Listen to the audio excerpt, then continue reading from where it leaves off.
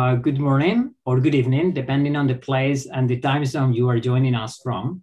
And welcome to this event. The time is now, discussion on transitional justice in the United States. My name is Fernando Travesi. I'm the Executive Director of the International Center for Transitional Justice. And on behalf of ICTJ and our partners for this occasion, the Transitional Justice and Rule of Law Interest Group at the American Society of International Law, and the Anti-Black Racism Initiative at the University of Maryland, I want to welcome you all. I also want to welcome and thank Honorable Barbara Lee of the 13th District of California, Dr. Perry and Dr. Ray from Brookings Institution, and my colleagues at ICTJ, Virginie Ladisch and Myriam Roccatello, who have co-authored the ICTJ's briefing paper we are launching today, titled The Color of Justice, Transitional Justice and the Legacy of Slavery and Racism in the United States, that you can read and download from our website. You can also read the full bios of our guest speakers in the links that we are sharing in the Q&A section and in the event webpage, and I will not go into them for the interest of time. We are very much looking forward to hearing from all of them on the challenges and opportunities to respond to the growing demand for racial justice, and about how optimizing the current window of opportunity to dismantle systemic racism, provide redress to those who have suffered, and advance reforms to create a national system that does not divide its citizens, but instead set solid grounds for the protections of everyone's rights and equal access to justice for all. In many ways, the last 12 months have been unsettling and unprecedented. And I think we'll probably need some more time and perspective to fully understand the social, political, and economic evolving changes that COVID-19 has brought to our societies. Almost 12 months ago, in the middle of this deadly pandemic that is still affecting all of us in one way or another, we were horrified with the footage of the murder of George Floyd. Sadly, not the first one. Tragically, neither the last one. His name was added to the heartbreaking list of other people of color whose lives have been cut short as a result of a long history of perpetuation of racist policies and behaviors. This time, however, the killing originated a set of national and international protests demanding justice and accountability that, compared with previous protest movements, it also seemed very focused on the historical roots of the grievances being voiced and the many different institutional and cultural ways that the country continues perpetuating a system that in practice still discriminates people of color in many pervasive ways. From police brutality and the different standards of treatment by law enforcement institutions towards Black Americans, to the inequality accessing services and opportunities from African American communities. No peace without justice is a chant that has filled the streets of the United States last year. The demands for justice were louder and stronger than ever. And the way to respond to them, the level of sympathy and the openness to discuss them, divided the country to the edge we all have seen in the last months. Just less than a week ago, former Minneapolis police officer Derek Chauvin was found guilty of murder in George Floyd's death. And some declarations after the verdict emphasized that accountability is not justice. In the transitional justice field, we are very familiar with both statements. No peace without justice, as research shows that systemic impunity is conducive to corruption, authoritarianism, criminality, and the repetition of violations. In fact, they all create a vicious circle, reinforcing each other, allowing the recurrence of the abuses and the perpetuation of their consequences. And justice is more than accountability, as we know from our experience that solving these types of problems requires something far more encompassing than criminal accountability alone.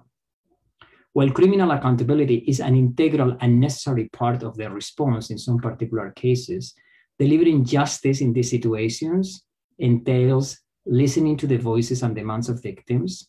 It calls for the social acknowledgement of past abuses dismantling the structural inequalities and discrimination that allow violations to occur in the first place, and carrying out the necessary reforms to prevent the repetition and perpetuation.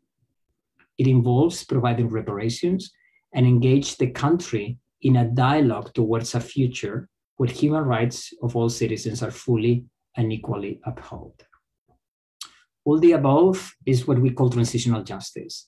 And while transitional justice is traditionally associated with countries emerging from war, dictatorship, or authoritarian regimes, and it's often considered as a tool for developing countries in Africa, Asia, or Latin America, the truth is that imperfections and inequalities of our modern societies and the empowerment and awareness of civil society all around the world are increasing the demands for transitional justice processes in well-established democracies in the Western world, who have yet to address the legacy of massive human rights violations committed during the darkest period of their past, in some cases, centuries ago, but that are still perpetuating systemic discrimination and inequalities.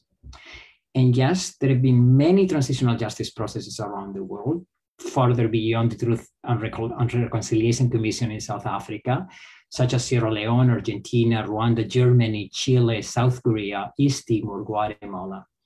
There are ongoing transitional justice processes now in the Gambia, Colombia, and Tunisia, just to name a few on which ICTJ is actively involved.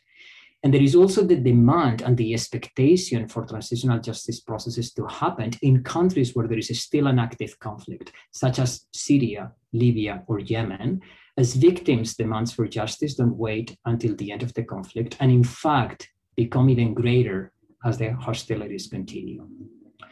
But there are also many others that can be considered to inspire this national moment, such as the Truth and Reconciliation Commission in Canada, looking at the Canadian Indian residential school system, or even here in the United States, a similar process to examine the forced assimilation of Indigenous children in the state of Maine, or the Greensboro Truth and Reconciliation Commission, just to name some examples.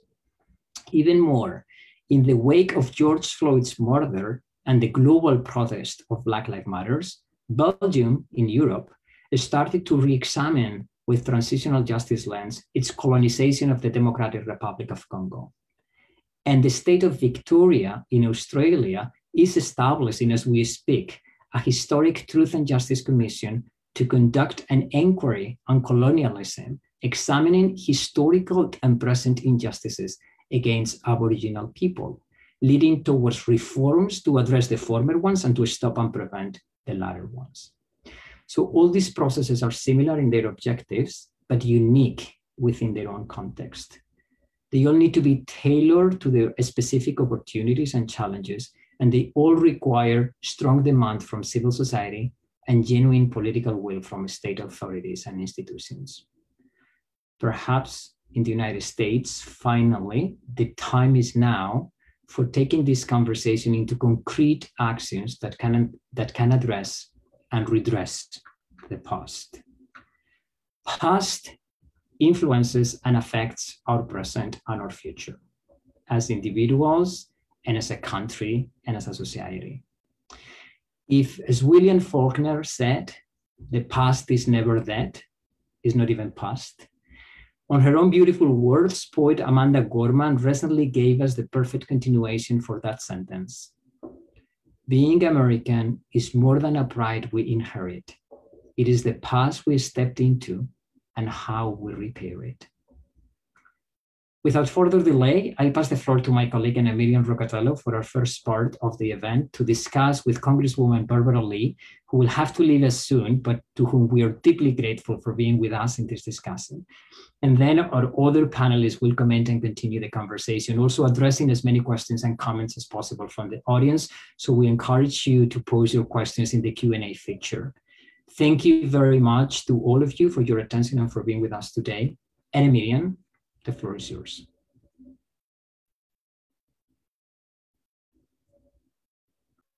Yes, thank you very, very much, Fernando. And it's a great honor to be here with our panelists and with Congresswoman Lee. It's a particularly emotional moment for us, for those of us that have worked in the United States, but very marginally on the issues of the United States, but keeping very close to the demands and the struggle of the activists and victims here in the States. So I will first of all thank again and welcome Congresswoman Lee, with whom we started the program, and let's try to really make the best use of her very little time that's so precious, and that she managed to spend some time, some of it with us. So I encourage everyone to write questions for Congresswoman Lee as of now, so that we can filter them and dedicate a little time also for questions from the audience. But having said that, I have a couple of questions for you. You know, this is also the opportunity for us to share these brief analysis that Virginie and I put together on the relevance of transitional justice to the United States. You are the original sponsor of this historical resolution that calls for the establishment in the US of a US Commission on Truth, Racial Healing, and Transformation, which, you know, it's a language that resonates very much with us, with those of us that work in this field. And I was particularly impressed by the formulation of the resolution, a commission to acknowledge, memorialize, and eliminate persisting racial inequalities, and being a catalyst for progress. So, Congresswoman Lee, please tell us what do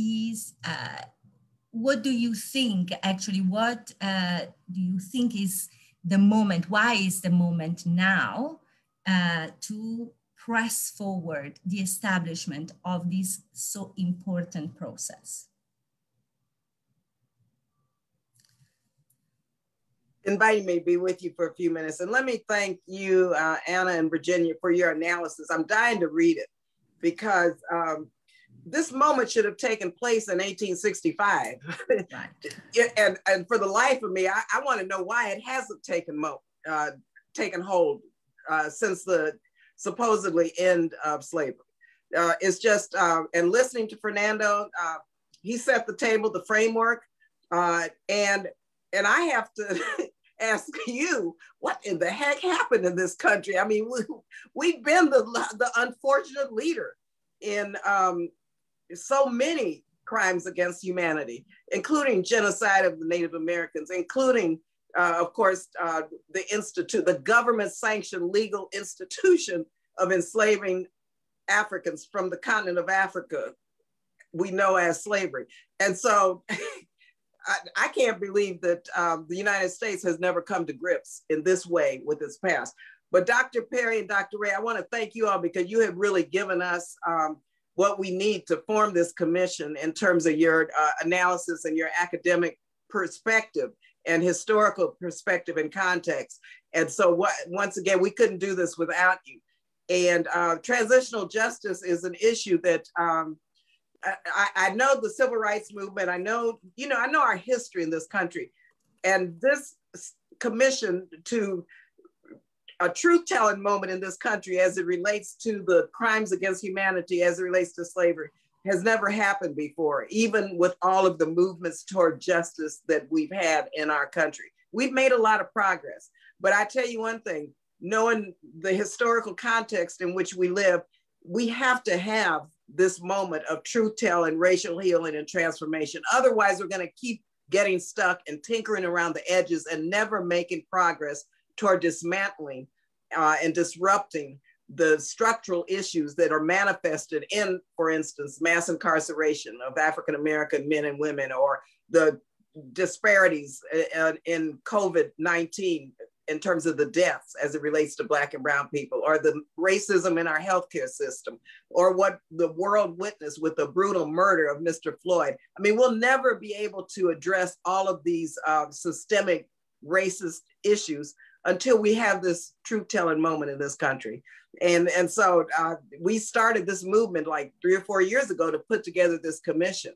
But I'm sorry I didn't start this in 1998 when I came to Congress, you know, because we've got a long way to go. And I'm really happy now the rest of the world is seeing what African Americans have known for 401 years.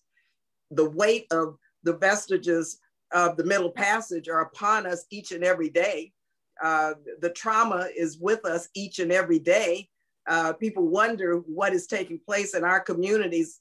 All you have to do is look at how Black men, Black women are disproportionately impacted by housing, the wage gap, the wealth gap, all of the issues that we know are so real today, and it can be all traced back to 401 years ago. So it's just shocking to me that we've never addressed it in this way.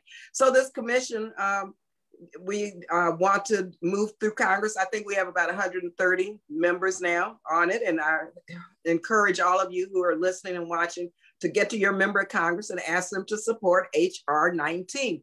It's an extremely important commission. We wrote it into the Democratic Party platform, and we're talking to the Biden-Harris administration, but also in this is the support for reparations, H.R. 40. They complement each other.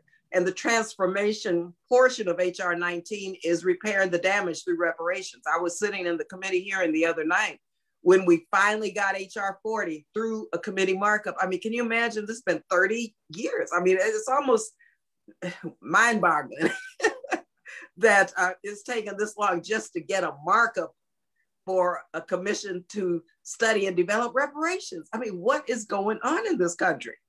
You know, and so I just had to say that because this moment cannot pass by where in another 100 years, we're still talking about the truth. We're still talking about healing. And, you know, there are those now who after January 6th are coming and saying, well, we need to heal and move forward. Don't get me to start cussing. You know, you don't know my response. So I say, stop it right now. There's no healing at all can take place without truth and without understanding the historical context in which January 6th happened. So bottom line is we've got to get this passed. I really appreciate being with you. We want to get this set up, and we're working with the advocates around HR 40 to get both done, hopefully in the next year or so. That is great, and actually you covered a lot of our curiosities and stressed another very important aspect for us, which is the complementarity between different processes, and therefore the complementarity with the Resolution 40. But I have, and allow me on the basis of our experience and what we have seen so many times, there is one very important question for us, and is, you know, in our experience, these processes of transformation take time. And I know that victims and have waited far too long, but the establishment of this commission, hopefully very, very soon we'll celebrate, will be the starting point of a much longer, painful process. And it is very important to protect the process from the defeat of time, the changes in politics, the different societal trends and understanding or misconception that may intervene. So really, I would be very interested in knowing your vision on what can we all do, including Capitol Hill and outside of Capitol Hill, to ensure that wide societal endorsement that would make this process, whatever forms it takes, go forward and really succeed. Sure, and I think that's a very important point and question given the political dynamics in America. And I'm suggesting that local communities form their own commissions as soon as possible, immediately. We've had the Kellogg Foundation Fund. I think there may have been 30, 35 around the country. Dr. Christensen has been a wonderful leader in this effort, as Dr. Perry and Dr. Ray.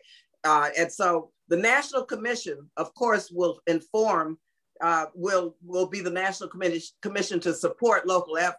But we've got to get this going at the local level so that it will be systematized and institutionalized, and then provide input into the National Commission. And the National Commission in many ways is like a civil rights law, or like the Voting Rights Act, or like any framework for our federal government to ensure that the compliance and the requirements and that it's moving smoothly. But the local level have got to start forming their Truth, Racial Healing, and Transformation Commissions to start beginning to address, for instance, police accountability, funding priorities, structuring cannabis laws, looking at where the systemic issues are in each community, and start demanding the local school boards and local city councils and local jurisdictions begin to change their policies and their funding, so that we can see once the National Commission is formed, what the pitfalls are, how we can strengthen efforts at the local level, and what we need to do to really begin to have this national moment of reckoning. And so I think that is a strategy that could work given the political world in which we live in America. Thank you. Thank you very much. We have actually an interesting question from the audience, if you permit. They would be grateful to receive your views on what do you think will really represent or send the strongest political signal that this process will and has to go forward. So what the political signal that would allow a meaningful truth-telling, reconciliation or reparation, other processes of repair and reforms? I think the political signal is a part of the political process. We have to make sure members of Congress, House and Senate, and the White House understand the importance of this. We have to give them, I mean, your analysis is coming out on transitional justice. Every member of Congress should have that. And I'm going to circulate it. But I'm just saying, we have to see this as a political struggle. And we have to understand that it's about, in many ways, numbers. I got to get to 218, so does HR 40 in the House to get it passed to the Senate. We have to deal with the filibuster in the Senate. We have to go to different communities in the states and make sure that these members of Congress are educated so that they support it. So we can't separate this out from electoral politics. And we have to know that your political movement, voter registration, voter organizing, beating back these voter suppression laws are all part of allowing this committee the space to move forward and making sure that it happens. But it is just not going to happen without putting the work in. And I'm afraid we'll have just a few more minutes. So one question that we were actually pondering back in the office is, if and when this resolution passes, keeping all our fingers crossed, there will be in any event a need for implementing legislation to establish the commission, to determine its structure, the way it works, so who will be sitting on it, and so on. And these are actually the technicalities that may make or break the deal. So just, maybe you will not be involved, maybe, you will be forever recognized for your incredible contribution already made.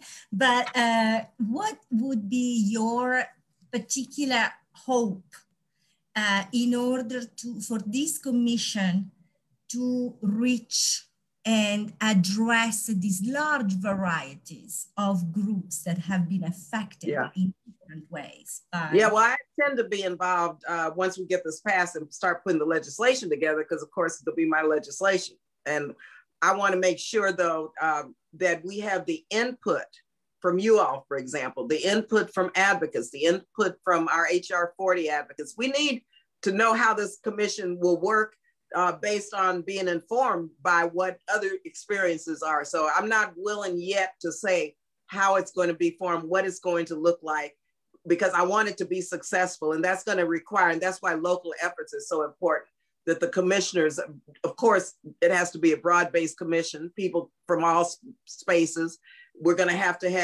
academics on, researchers. We're going to have advocates. We're going to have nonprofit representations from the faith community. We have a lot of faith community support. So we're going to have to figure that out, but that's part of the legislative process.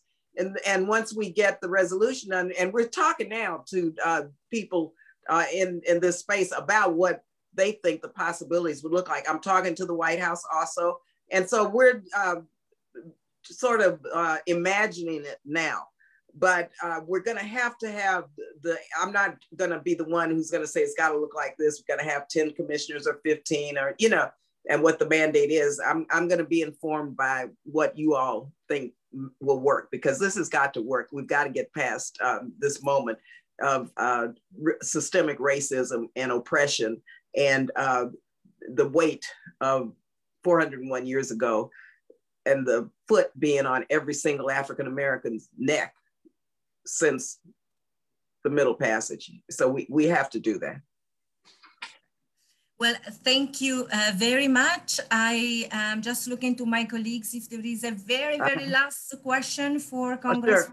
Yes. Now, last question for you before you run away. Are you concerned that the American state will hijack the justice narrative in the US to deflect responsibility, given its complicity and indeed perpetration of crimes and racial injustices? Wait a minute, repeat that again now. Yes, are you concerned that the American state will hijack the justice narrative in the US to deflect responsibility? We're not gonna let that happen. We've been here before. Right.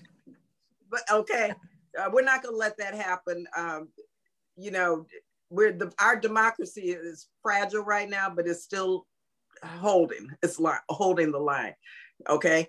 And we're not gonna let the state compromise us, nor are we gonna let the state really usurp our voices.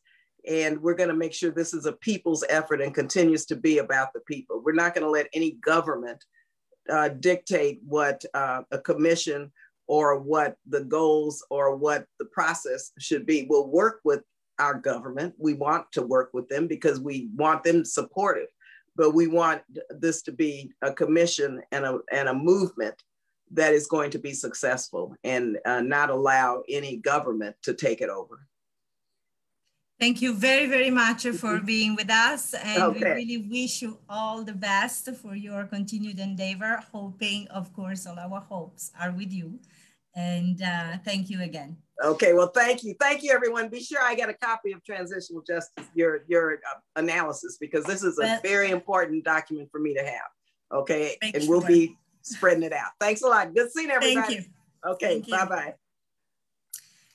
And now I have the great pleasure to welcome again Dr. Ray, Dr. Perry, and Ms. Ladisch, my very dear colleague Virginie, with whom we will continue this discussion. First of all, I would like actually to hear your views on something that was touched upon before, which is the reaction to the guilty verdict of Derek Chauvin.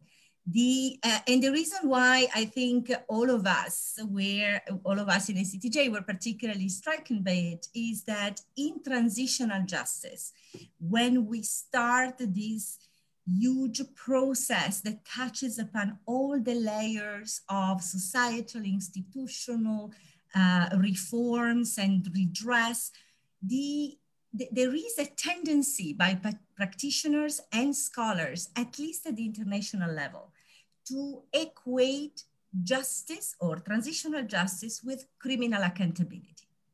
And you have no idea how strongly we fought against this. And to really impress the need to look and frame what justice means in the relevant context, and that in any event, you cannot enact change, even if you were successful in prosecuting a significant numbers of perpetrators, because that doesn't offer really doesn't guarantee transformation. So this reaction of this is accountability and not justice was for us a revelation.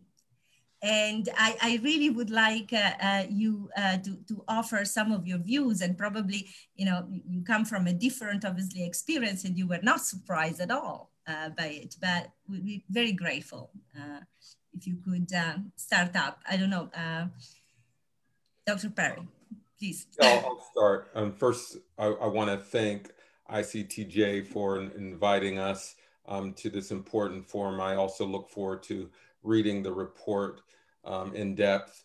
But like a lot of African Americans, none of us were really celebrating after this decision, because Derek Chauvin, found guilty, was just one police officer out of a countless number of who got away, and a countless number of dead and or incarcerated Black people, brown people in the United States who suffer daily.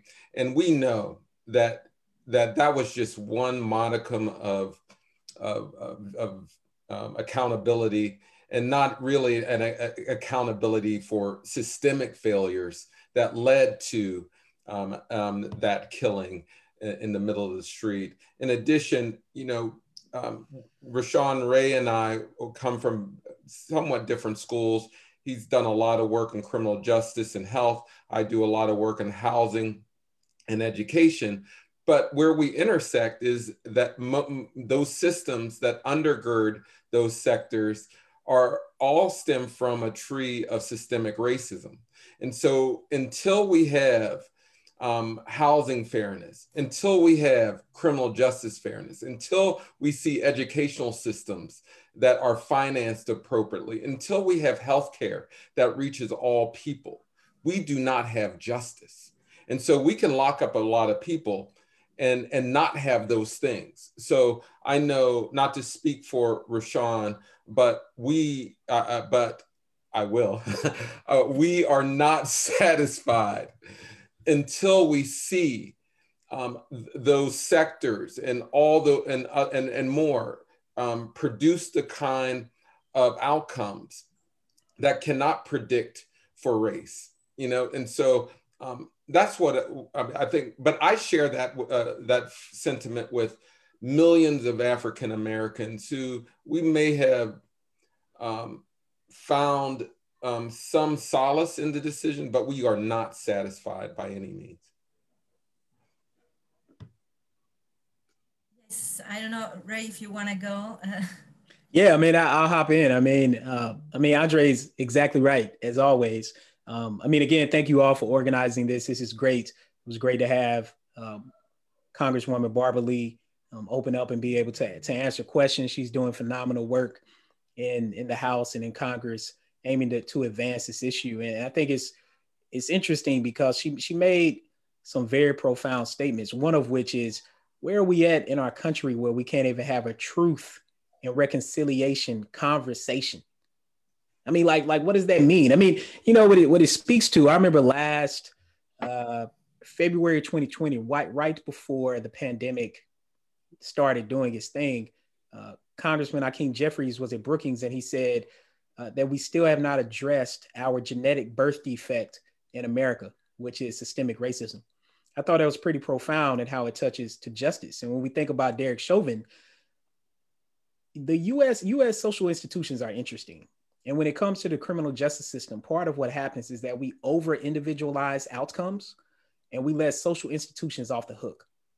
One of the things that happens with law enforcement is that they are oftentimes the front line of defense and simultaneously the end of the line when it comes to addressing social problems. So they're the front line of defense of systemic racism and state-sanctioned violence. Like, they are the border agents when it comes to dealing with how different bodies are policed. And in America, of course, we have to trace law enforcement in the United States back to slave patrols. Simultaneously, they are also the ones who are supposed to address all the social problems that our social institutions and our government agencies have failed to do, whether that be behavioral problems in schools, whether that be mental health on our streets, whether that be addressing people who can't make ends meet and pay their rent. What do we do in all those situations? We call 911. And so when you look at a person like Derek Chauvin, who unfortunately, as much as law enforcement tries not to admit this, and I think that failed omission is part of the problem why we are where we are today, that Derek Chauvin does represent a substantial ideal type in law enforcement. And one thing I found in my research is that as much as we talk about these bad apples, this is part of the over-individualization process. Because look, when we talk about the Derek Chauvin verdict, I mean, look, that was a slam dunk. I mean, if there was any case that was supposed to be a slam dunk, it was this one. But you know what happened? All of us sat around, we saw the slam dunk, or, you know, in the European context, we saw the ball go into the soccer net. And then everybody looked at the scoreboard to see if it was going to count.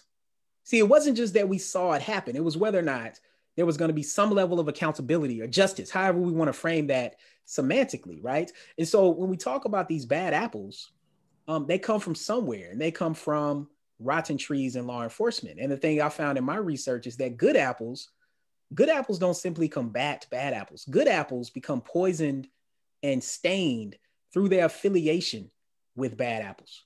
And that's why we have to focus on the systemic issues. No, I can't agree more. Actually, this is really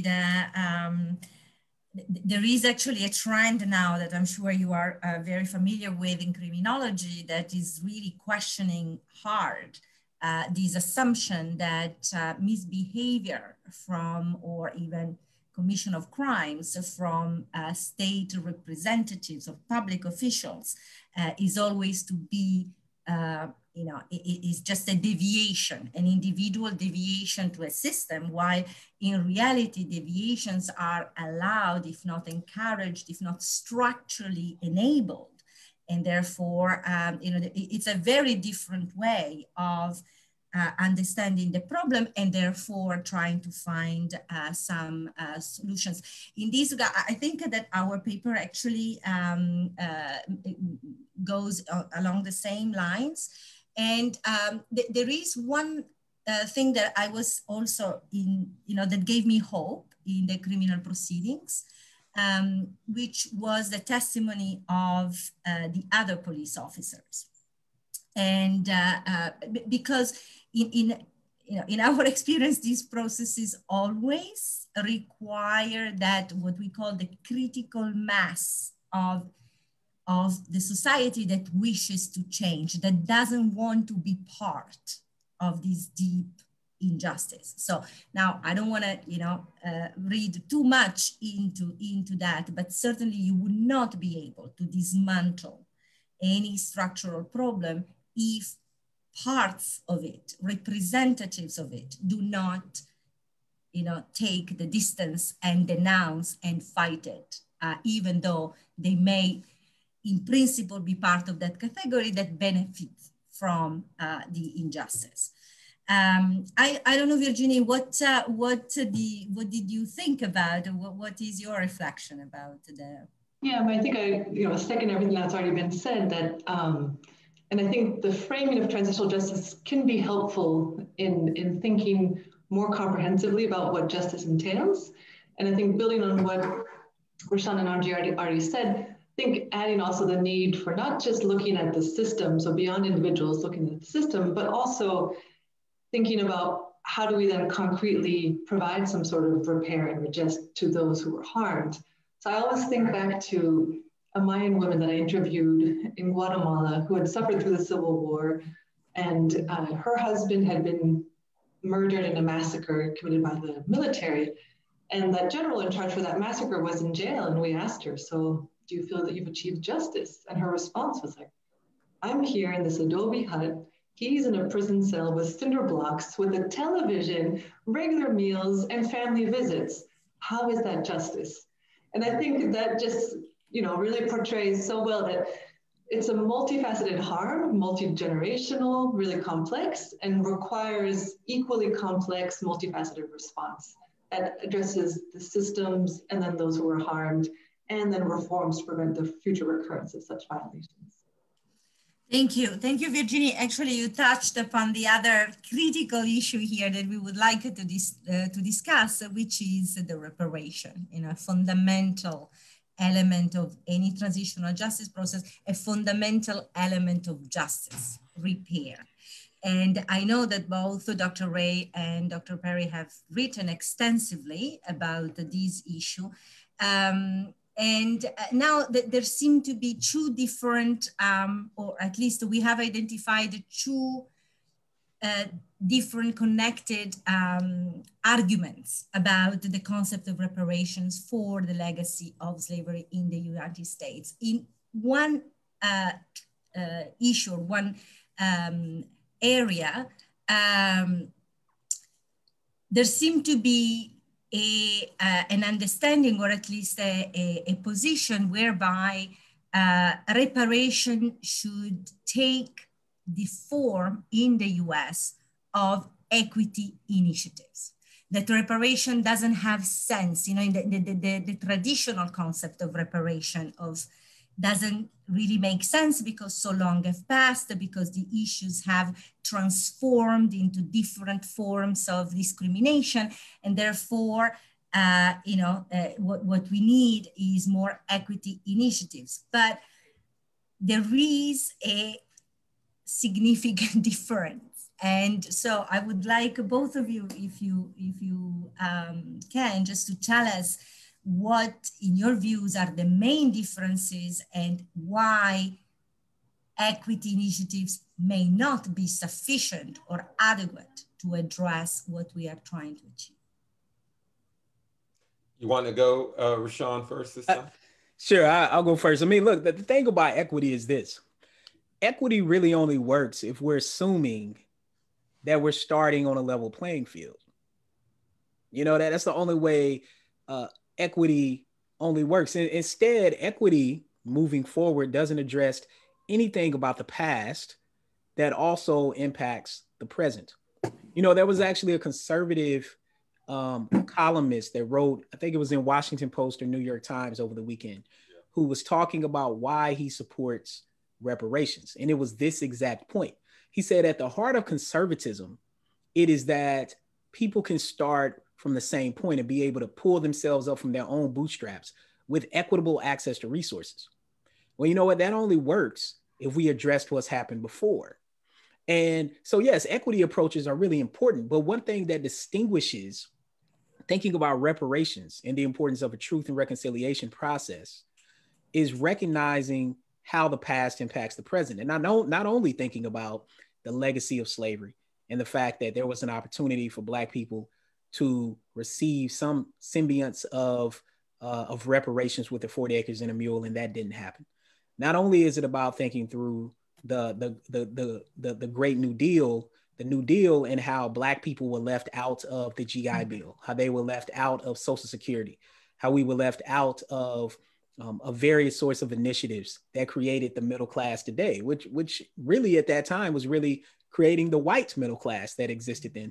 And then, of course, we have to talk about the continuous ways that inequality manifests, not only during COVID dealing with health, but also thinking through the fact that when it came to payment protection program funding from the Small Business Administration, that Black people, Latino-owned businesses, women-owned businesses were largely left out in the cold. So equity, of course, is really, really important, but it only works if we deal with the past. And then, of course, there are other ways to think about the nuances, right? I mean, and I know we'll get to this, but I mean, one way to think about it is wealth building strategies, which Andre and I have advocated for and advanced for, as well as, say, direct cash payments when we start talking about how you address the wrong. I don't really think it's an or. It's probably more like an and. And oftentimes when we talk about anything for Black people, it's always an or. It's always shortchanging it. And the final point I'll make around the equity initiatives is, it's a growing sentiment in the Black community. And I think it's always been there, but I think it's growing that oftentimes when racial progress is being pursued for Black people, oftentimes issues that specifically relate to Black people get further pushed down the line for other efforts. efforts that are extremely important, but it is something to look at historically, that is something that has happened. As an example, affirmative action, which was put in place, not really to correct past wrongs, but to create equity moving forward, while of course it's benefited racial and ethnic minority groups, Black people included, it's definitely helped with gender inequality in a way that people maybe thought deliberately about, but maybe not. And so these are the various ways that we might think about equity. It's complicated, but we have to address the past in order to ensure that equity initiatives moving forward allow everyone to have the same opportunities. Yeah, you know, and I'll co-sign all of that. The only thing I'll add is, and also will co-sign Virginie's excellent example of the young woman who did not receive justice because of the living conditions that were evidenced by the living conditions. One of the first policies that President Biden issued, one of the executive orders when he came into office, was one to advance racial equity. And when you read that document, it's really defined as equality or fairness by law. And what's peculiar about that executive order is that you can create laws that are fair and not repair the damage that has been done by past law. And so at some point, you need, if you really do want a level playing field, if you really want people to have an equal chance, you have got to distribute resources based upon the damage. Now, they can come in many forms, and they should, because the damage came in many different ways. But the point being is that equity is not just a matter of fairness. It's a matter of repair. And you can't have equity, fairness, and any kind of sense of justice without some repair. And actually, this is what makes the difference to us. You know, that reparation is based on acknowledgement. So certainly equity or other social policies to level the field are very important, but it's the recognition of what has been done and the wrongness of it. It's key. And so, and here we come to the other debate that is surrounding now reparations these days that I mentioned before. Many seem to resist against an idea of material reparations and individual reparations and so on. In our analysis, we offer some ideas on how many in how many different ways you can actually develop reparations and the reparation program. But from the two of you, actually, what would you envisage? What do you think would be meaningful? Well, I would challenge one of the assumptions that you said. In the United States, we actually believe in reparations, but we just don't believe in reparations for Black people. Throughout history, we've seen time and time again, well, actually other ethnic groups receiving some forms of reparations. But understand, as Rashawn Ray mentioned, a few weeks after mandates came from the state governments and the federal government to socially distance and to shut down businesses and schools, it was the business community that shouted, "We need to be made whole. We need repair." And the federal government responded, but they responded in a way that shut out 95% of Black businesses. Now, and again, so I brought that up just to say, we actually do believe in reparations, but we don't believe in it for Black people. And time and time again, we have to repeat this. Individuals are not paying reparations. The federal government is paying reparations. The state government is paying reparations. City government is paying reparations. Just as we share, I haven't been to Yellowstone Park, but I paid taxes to go towards it. That this idea that that a direct benefit should come from usage or something like that, that doesn't make any sense. We should have some form of reparations. Now, as my colleague and I talked about in our Washington Post op-ed, Evanston's grants to Black homeowners aren't enough, but they are reparations. We support multiple forms of reparations, and they can come in the form of educational grants, business grants, cash payments, you name it. Because again, the damage was inflicted in multiple levels. And if each party is going to acknowledge the damage, then you should see the repair coming from all those different systems.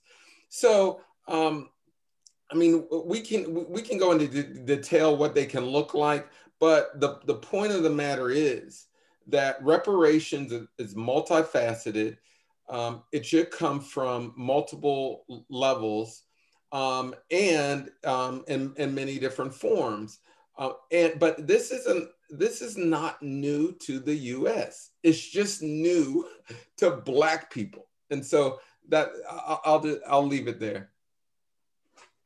Dr. Ray? Yeah, I mean, look, I mean, Andre said it all. I mean, it's one of those things where when we start talking about reparations and what they could look like, and of course, there are other scholars who have advocated only for direct cash payments. We think direct cash payments are in order, but we also think dealing with the social institutions, as Andre was talking about, is important. And let me tell you why. Because everyone from the federal government to state agencies, to municipalities, to universities and colleges, to corporate America have all played a role in Black racism, discrimination, and relegation, and all should atone for that. All have a role to play. So when we look at Evanston, for example, what they did is, by textbook definition of what reparations should look like, the wrong was redlining. The wrong was housing segregation. So they said, if you were impacted from this year to that year, you will qualify for this program because you were disproportionately impacted and discriminated against. Now, as Andre was saying, I mean, we can get into all the details about whether or not it was enough money and, whether or not they should have used what they did and whether or not, I mean, and we went through all those things and we have those same critiques. But you know what? As Andre said, he said something extremely profound, which was America is not opposed to reparations. They're just opposed to reparations for Black people. Like, I mean, we have to be clear that Native Americans and Japanese Americans who were interned, and also even the United States playing a role in ensuring that Jews who were impacted by the Holocaust continue to receive payments, including their relatives. So that's one of the critiques people have. People are like, well, nobody was alive then. You know what? We're starting to get to that point when it comes to the Holocaust during World War II, and yet and still those payments continue. So it's interesting. The only group that we're really talking about that hasn't been able to get their due is the group in the American context that has been one of the most disenfranchised when it comes to thinking about slavery. And again, not just slavery, but thinking about Jim Crow segregation and thinking about the continuation of things that have happened to this date. And so social institutions have a role to play. Evanston's example is one good example. Universities are starting to do this as well. So for example, we have Princeton Theological Seminary.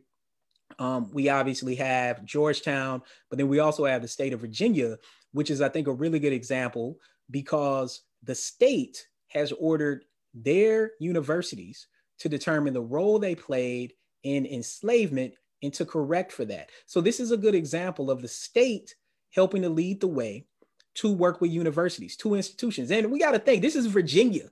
I mean, this is the state, one of the states that started all this stuff, and other states need to get in line, including Maryland And not just states around the South. There were states on the East Coast that played a role. New York City was one of the biggest imports of slaves. And then they would bring people in and then they would ship them south. And they currently have an African burial ground where when they were trying to build government buildings, FBI and CIA and the like, they found that the land was perking. It was really fertile. And what they found underneath that were a whole bunch of bones of African slaves that were on that land. So look, it's not just about the federal government. That is the biggest debt to pay.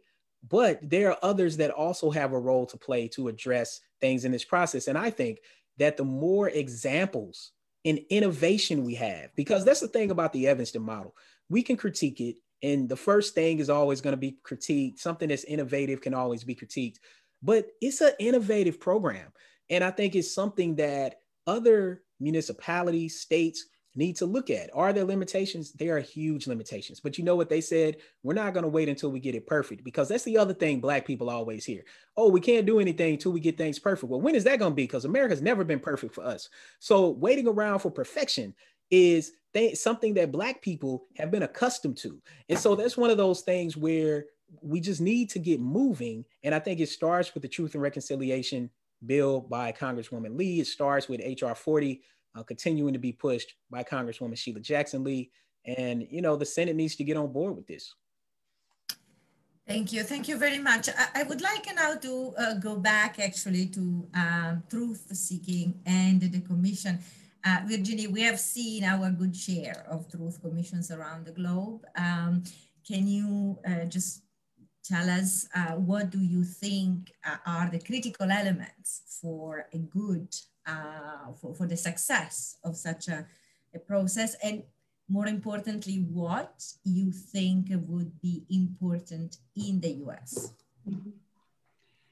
Yes, thank you. I mean, I think,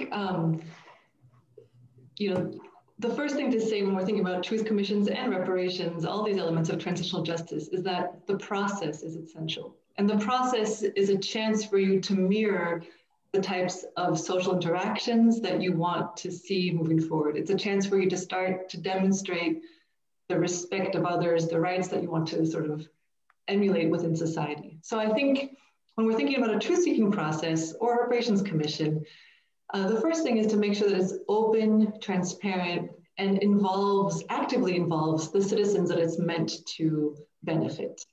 And so one thing I would push for us to think about in the context of the US is, as commissions are established either at the federal, state, or city level, that we think about how from the very beginning to inculcate those values that we're trying to bring to our society.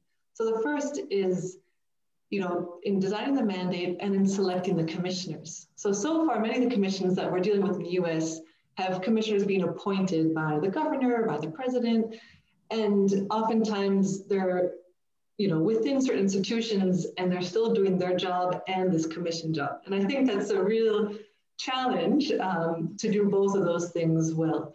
If we look at international cases of truth commissions, generally, I mean, of course, there's all models, you know, you can learn from good examples and bad examples, but from good examples, for example, in the process in Colombia right now, and what's being launched in Australia in the state of Victoria, there's an open selection process. So an independent committee of respected independent people were selected to oversee the selection process, inviting applications from all across the country and sometimes the diaspora, then shortlisting publicly the candidates. So the public has a chance to read the profiles of those who've been selected or pre-selected.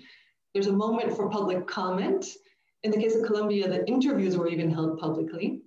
And then the commissioners are appointed. So rather than have, you know, a decree or executive order appoint commissioners who have this huge task to undertake, from the beginning, involve the broader public to weigh in on what type of commissioner do we need, what type of skill sets do we need, and also making sure that these commissioners are accountable and legitimate in the eyes of those who you're trying to benefit. So I think we saw in Côte d'Ivoire, there was, you know, the president appointed the 10 commissioners, They were all elites from the capital. And unfortunately, that Truth Commission failed to really resonate with the needs and the demands of victims and really lead to transformative change. So I think in the US, we want to avoid that. And again, try and be as open and participatory from the very beginning. Yeah, thank you very much. I have another couple of questions for all of you, but there are very interesting questions coming from the audience. So if you allow me, I'll just integrate a few of those. There is actually one question, a very difficult question, but it will allow us to unpack a little bit what the truth-seeking process entails, hopefully. So we are being asked, how should the process of truth-telling address the ways white people specifically have benefited from these, the racist system and the control and oppression that it exercised, and how should white people be held accountable going forward? Yeah, I'll take that because I think Virginie is probably more knowledgeable, certainly more knowledgeable about truth-seeking commissions across the country. But what I appreciate about them is that if you have them without having a true reparations program or a justice program, they fall flat. And in America, white Americans in particular are actually becoming much more comfortable apologizing for things, but not repairing things. And so we also must, certainly the process is needed, but we should not seek truth in exchange for justice and reparations. Clearly. I mean, I would much rather have the latter. I actually do think you need truth seeking, truth telling, but in the United States, you always see now a famous person, it can be a celebrity, a congressperson, say, hey, you know what? I'm sorry, I would like to move on.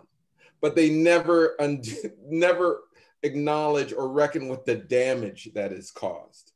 And I think there was a little bit of that in South Africa and in other places.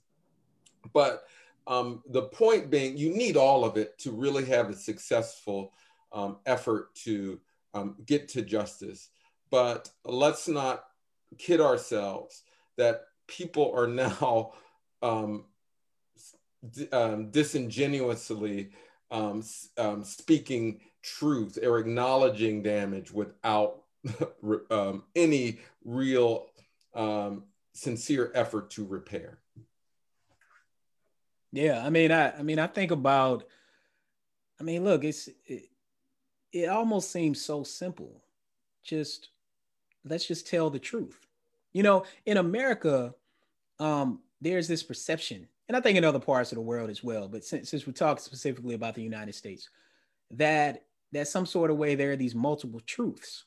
And no, it's not. Like it's what actually happened. And and I think it starts with one of the places where, one of the main social institutions that Andre studies, which is education. I mean, if you look in places like for example, if you look at what Hannah Jones's 1619 project, how people responded to that with a level of anger and visceral reaction to simply telling the truth about how our country was founded. I mean, part of what happens, and it speaks to education. Why is that? Because you know what? In some states around the country, Texas is one, they don't even use the word slave or enslavement in certain textbooks. So students are in social studies, right? Which is what we call history, but it's social studies in the US context. They're not even learning the truth. So you know what happens? There's then a segment of the population that comes to college. They interact with people like me and Andre as professors. And for the first time, they're 18, 19, 20 years old. They're hearing this for the first time and their mind is blown. And they're trying to figure out what to do with this information they've never heard before.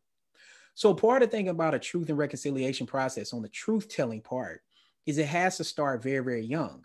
And as we're in this next phase of a racial awakening, You know, the last big one was the 1950s and 60s. Really, the 60s was when, you know, white people in particular started saying, oh, shoot, you know, for the past like half century, Black people been living separate for us and it hasn't been equal. Like, you know, they have this realization, like they didn't know it. They didn't know it because they didn't want to admit it and know it. But one of the things I always talk about quickly is a typology that I use. The first starts with being what I call a racial equity learner. That's what people are doing today. They're learning. So part of a truth-telling experience is first learning, being willing to learn. Doesn't matter if you're 5 or it doesn't matter if you're 50, being open to that process. The second is after you learn it, you're going to have to become what I call a racial equity advocate, right? That moves beyond allyship, because see, you can be an ally and be silent, right? It's a lot of men who are allies to women, but then when their friends crack a joke or someone does something inappropriately sexually that's oftentimes illegal and criminal, they're silent about those things. They don't intervene. The same thing happens with race. And oftentimes it's white people who are silent about the race. They're sitting around at their own dinner tables with their own friends, their own family members, sitting around with their coworkers. And what they're doing at that point is they're silent about things that they know are wrong. Those are the moments that start to change things, particularly because you have young people who are listening to those conversations, trying to see if someone is going to speak up and speak out. So part of being a racial equity advocate is speaking up for people who are not sitting at a table who need to be represented. I learned this very, very well when I was spending time in Europe teaching at the University of Mannheim in Germany. And I would go to dinner with Germans and they would start talking about different parts of the city and different places not to go and what I shouldn't do. And I was like, I was just over there yesterday. Like, there's nothing wrong with the area. And I started realizing that they were talking about Turkish people, why I shouldn't hang out with them, why I shouldn't go around them, why I should be scared of them. And I remember one time on our way back to our flats, I was telling my wife, I said, I'm pretty sure that's how white people talk about Black people in America. But you know what? Since we're Black, we never hear it. But other white people do. And they oftentimes choose to be silent about it. And so part of the truth-telling experience is being a racial equity advocate and then being a racial equity broker to really start to change the rules, regulations, policies, and procedures that are in place that maintain the inequality. That recognize that it's not just about moving forward, but it's about addressing the past. And we all have a lot to learn, but only by being open to it can we properly go through the process. Yeah, I think building on all the points that both Andre and Rashawn just made, I think in the United States, given that the legacy of harm is multi-generational, so systemic, and removed from this current moment in some cases, other cases it's more recent, past truth commissions that were dealing with more immediate harms, you know, had a more clear victim perpetrator category. But I think in the United States, we really need to rethink those categories. And they're never so simplistic, or it's neither you're either a victim or a perpetrator. But I think the United States poses a question, and here we need to sort of do better than what they did in South Africa or in our neighbor Canada. How do you think about the communities that benefited from the system of white supremacy? And so even if, you know, I'm not directly involved, I benefit from that system. So what is my responsibility? But I think it's really critical to think about how do we center the responsibility of these beneficiary communities without then overtaking the process. And I think that's also really important. So I think there's a lot of reflection that the white community in the United States needs to do to think about, you know, there's already, this truth is already out there. It hasn't been acknowledged and it hasn't changed our approaches. So what do we do as a result of this truth? What does this truth listening lead to in terms of concrete changes in our society, in our laws, what we're willing to pay our taxes for, including reparations? And then I think they're, you know, really, so expanding these categories of victim and perpetrator, looking at beneficiary communities, harmed communities, and really centering that the need to take responsibility. And I think, you know, after the tragic death of Ma'Khia Bryant the other day, the mayor of Columbus, he said, you know, how did we get here? Some are guilty, but all of us are responsible. And I think, you know, thinking about what is that responsibility, and it's, you know, to your point, Rashawn, it's not some bad apples, it's the rotten tree, and we're all on that tree in different degrees. But for the white community, what is our responsibility? So I think, we have also to look to what's starting to take place in Victoria, Australia, where they're launching the Truth and Justice Commission that will look at 250 years, close to 250 years of colonial aggression against Aboriginal people. How are they going to involve the settler community? How has Canada done so? And what can we learn in the United States to make sure that, as you say, it's not a superficial, okay, we listen to the truth, we say, I'm sorry, and we move on. It's not about turning the page on the past. It's really examining it and how do we undo the past's harms in the present and in the future. Can I just add a few things on this, because many of the Truth and Justice commissions of the past was still about the willingness of white elites to tell the truth. Power is shifting and truth is coming to America, whether white people or white elites want it or not. And so there needs to be something different, because truth is coming. Truth is here in so many different ways. And Virginie really partially addressed this, is that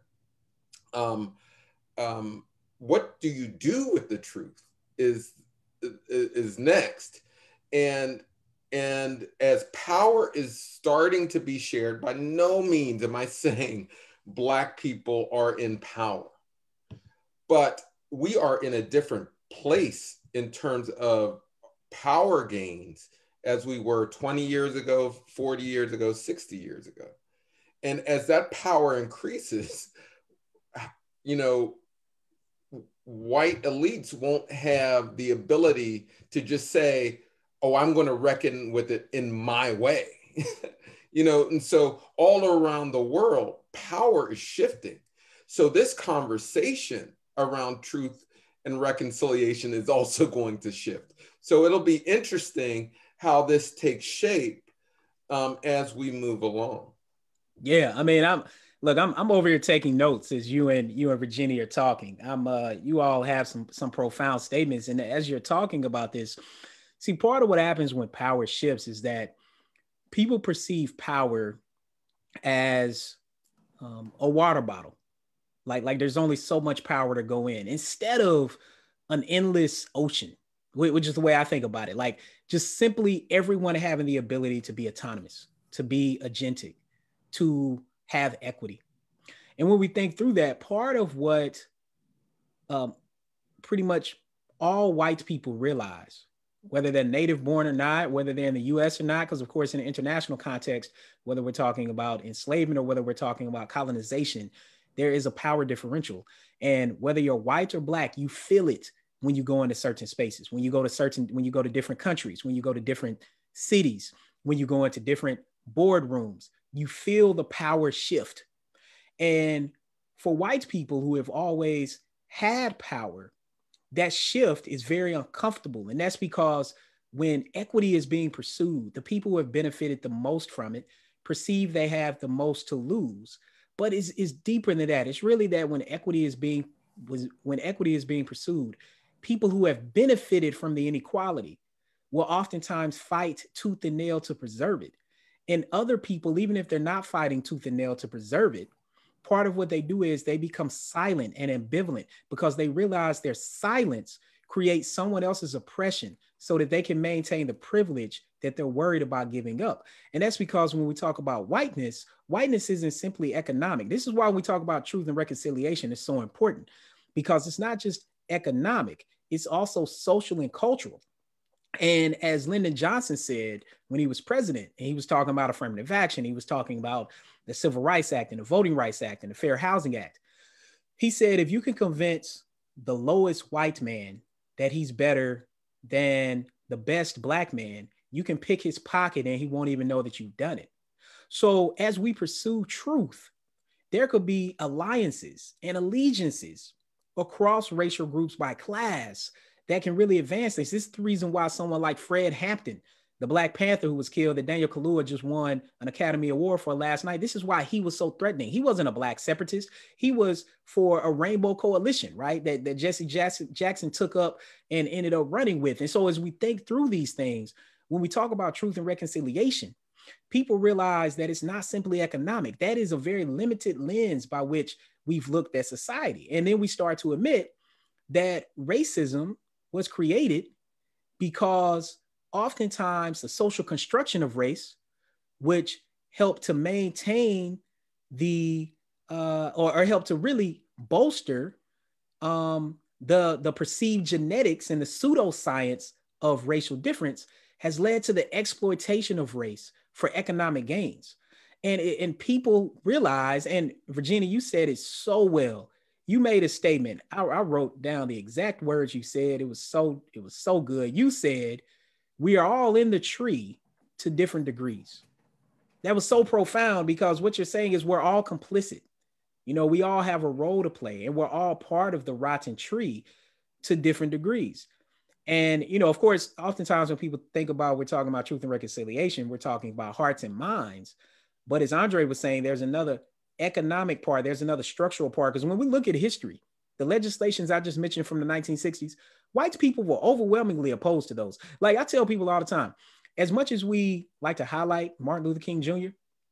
and we liberals, conservatives alike, if people don't support Black Lives Matter, if they think that Derek Chauvin should have gotten off, they would have hated MLK. They would have hated him. They would have cheered when he got assassinated, which happened to be in Memphis, where I went to college at. And I spent a lot of time at the Lorraine Motel growing up. And so when we think about this process, we have to be very clear that structural change and policy change should not come at the expense of waiting for people to get their own minds and hearts in order, that we need to have the policy change that can lead people to that, and more so hold people accountable if they don't want to fall in line with what should be an equitable process for people. Mm-hmm. Thank you so much. I think for recentering us, I think that the question about class and economics in this discussion, because you're right, it's so fundamental to the whole system in the United States. And just on the topic of accountability, I just want to share very briefly one source of inspiration from an initiative that's going on right now in the United States. In Alaska, the First Alaskans Institute is holding a national, or yes, a locally level truth, racial healing transformation process. And they came up with the term accountability partners, where they invite people from the institutions that have perpetrated policies against First Alaskans, invite them to listen. And they have to sign a contract saying that they're there to listen, and that by showing up for this public hearing, they first acknowledge these certain basic truths to be fact. And then after they've listened to the truth, think about a response, a policy level response to repair and prevent that harm from happening again. So for example, the fishing industry, about permitting, and I just thought that was such a brilliant way of you know, it's a process led by the First Alaskans Institute and Alaskan, Native Alaskans, but they're bringing in those who are responsible to listen and then respond and do something about that truth. So that's one idea that we can also learn from that's ongoing right now. And this is deeply connected with what you all mentioned, which is you know, reconciliation, the ultimate goal that we in transitional justice is expected. Reconciliation is actually a term that causes a lot of dilemmas for those of us that work in this field. And actually, it's how do, you know, we debated a lot. Congresswoman Lee mentioned, you know, also reconciliation, but what would bring reconciliation? How do we really hope reconciliation to be? And is that an objective of the different process that we are trying to establish in your views? Well, you know, reconciliation becomes a lot easier when people have wealth, when people have housing, when people have education. You'd be amazed when people have resources, how quickly others start to reconcile. When people have power, how quickly they begin to say, oh, I understand now. I think reconciliation is always difficult when there's a power imbalance. And so for me, it's about not to put one before the other, but to just understand the goal is to make sure that we eradicate these drags of racism in our housing markets, in our criminal justice system, in our educational system, in our health system, and make sure that people can get adequate pay, adequate benefits, on all the things that are commensurate with a decent life. And when that happens, people start to wake up and to see, I have to look you directly in the eye now. I have to see you as an equal, because it just like everything else, people can throw stones and hide their hand from up high all the time. But when you have to see someone directly in the eye as equals, you begin to tone down your language. You begin to tone down your policy. You begin to tone down your beliefs. So for me, reconciliation is wanted, because certainly we can't keep going at this pace where we are being killed and there's a response. We meaning Black folk. But when we get some level of justice, a decent level of justice, again, talking about health, education, housing, criminal justice, all those different things at systemic level, I'm pretty sure we'll start to see people reconcile a lot quicker. Yeah, I think that, when we talk about reconciliation, again, people perceive that they always have something to give up. And oftentimes there are things to give up, but they're not always economic. They're also social and cultural aspects. As a Southerner, and for people in the South, it's also giving up a nostalgic history that's simply false.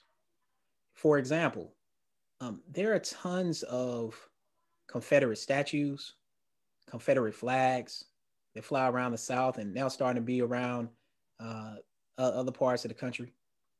What most people don't realize is that those Confederate flags and statues didn't really become popular after the Civil War as a way to acknowledge the South.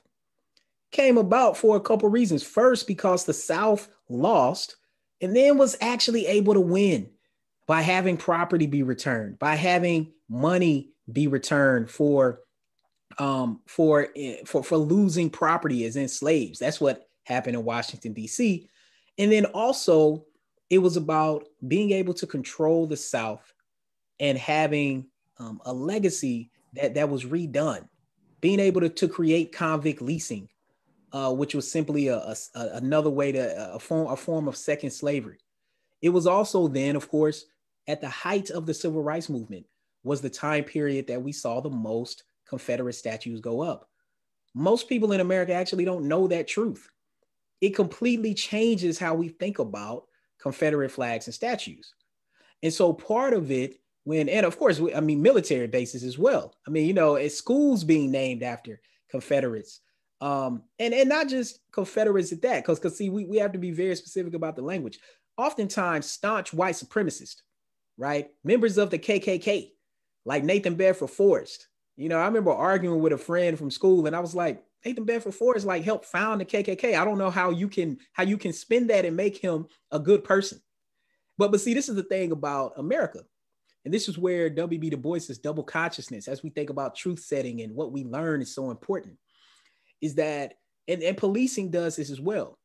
People are going to have interactions with the same thing or the same person and have significantly different experiences. So trying to oftentimes tell white people, whether that be low income, poor white people with a lower level of education, who might have an incentive for drawing upon the social and cultural capital that they've gained from whiteness, or even elite white people with very high incomes and high levels of education, who oftentimes silence helps them to maintain the status quo, that at the same time, Black people could have interactions with policing, with education, with employment and interact with the same person in the same system and have a completely different experience. And a lot of white people understand that, whether or not they want to fully admit that or not. And I think this is part of the truth that we have to get to, not just about what's happened, but the impact that it has on people's health, the impact it has on people's minds, the impact it has on people's souls. And so part of reconciling our country is to realize that it was founded to never be equitable. Like our country was founded to never be equitable. So in order to pursue something that we consider to be equitable, it does mean a complete transformation of what has transpired over the past few centuries. I think many times I've heard people say, both in the US and in other contexts, it's not about reconciliation. We were never reconciled. So it's about reimagining and transforming the relationship, both individual, social, structural, and political and economic. And I think I was just reminded of something that Jennifer Taylor from the Equal Justice Initiative said at a recent panel I listened to her present. She noted that efforts to abolish slavery did not include any effort to abolish the dehumanizing ideas behind it. And I think there, when we think about the social aspects of reconciliation and what you were saying earlier about how, in textbooks in Texas, they refer to slaves as workers, as an example. The need to really look at all spheres and address the public sphere. And there, I think centering the arts, culture, and storytelling as a way of starting to undo and address that dehumanized narrative that's been built into our societal fabric, and open spaces for people across generations, across different experiences to create something new, I think can be really powerful. And we've seen that in Tunisia, for example, with young people and older people who had different experiences, hadn't really engaged with each other, but we brought together a group of young leftist artists to listen to the narratives and the testimony of women who had been imprisoned for wearing the veil. And they had to then immerse themselves in that experience and think about how to represent it artistically. And they said that was the first time that they had really realized that this is what had happened to those women. They had never been aware of this. So they created something that led to a sort of a awakening within them. And then we heard people who went to the exhibition of these pieces of art say, I never knew about this. I wasn't aware this happened in my country. Young people sort of coming to terms with it. So I think the space for arts, culture, storytelling to broaden what we mean by reconciliation, and also just to know that reconciliation is not an end process, an end state that I think we should expect to achieve anytime soon, but it's this constant quest for reconciliation, for justice, for truth that we have to stay on and put the resources, the information, and the tools in the hands of people to keep that fight on. Can I add this, because I was loving what Rashawn and Virginie said. And what's interesting about the Confederacy is they pointed out is that they lost the war but won the narrative. And what I'm hopeful of, and I know there's some races out there that will certainly be offended by this, and but for so long you could get away with saying untruths and be seen as a credible person. With today's knowledge base, you sound like an outward bigot if you support Confederate statute. You sound crazy. I mean, you always sound crazy to me if you supported those things. I just want to be clear about that. But society as a whole is much more educated on these issues. Largely, and I will say this, largely thanks to journalists, a certain segment of social scientists. I'm going to exclude economists from this conversation, but it has been the sociologists. It has been, to a certain degree, psychologists. It's been people who've understood the qualitative nature of racism to then go back in history and uplift these narratives and connect them to the present. And because of that, we are much more and generally speaking, a much more educated society on these things. And so you look crazy and buffoonish, cartoonish, ignorant if you are supporting a Trump. I mean, you are ignorant. I just want to be clear. You are ignorant. And just like with other areas, when you're ignorant, you fill that void with conspiracy theories, stereotypes, bad information. But now, I'm talking culturally speaking, in society, you look crazy.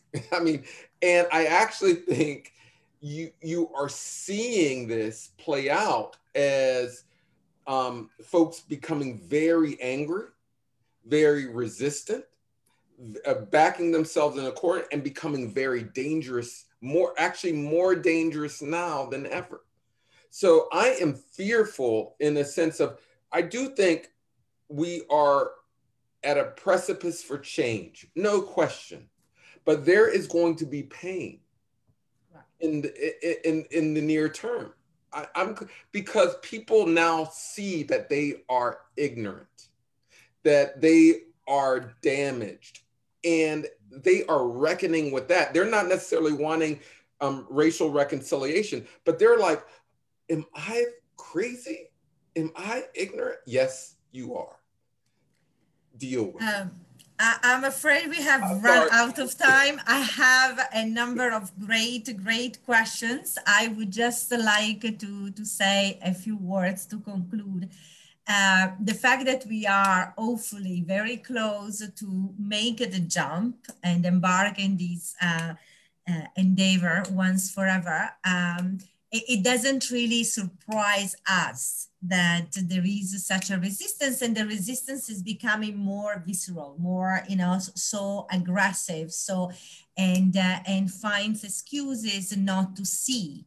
There is an entire science that we have to contend with in our work, which is, the narrative and the propaganda and how that plays in power sharing or power exclusion, if you wish. Mm-hmm. So, all the things that you said, the progressive power shift, the growing, the emerging, group of Black Americans that can claim a different role in society, the number of those is shifting this very delicate power sharing.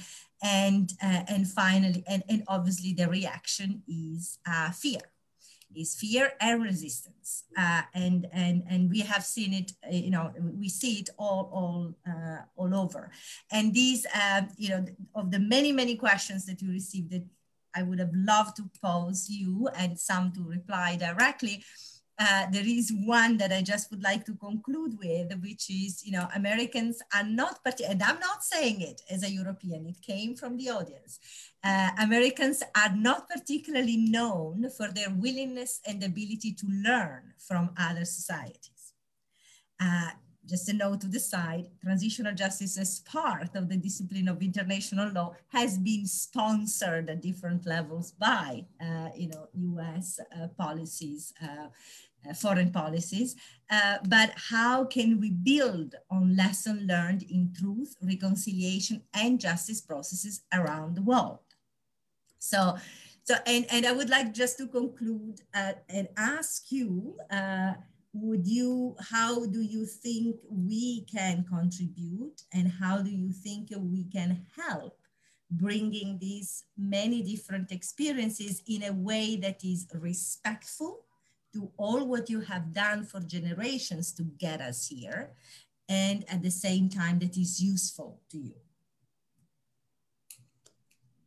I'll continue. I just will want to thank everyone at ICTJ for hosting. This has been great, and I actually have a bunch of ideas for future writings that Rashawn and I are going to do. But I will just say this, Ambassador James Joseph of South Africa had a fellowship program out of Duke University, and I got a chance to go to South Africa to study Mandela and how he organized in South Africa. And Rashawn mentioned this, Virginie does this. Travel, talk to other people, immerse yourself in other culture every once in a while.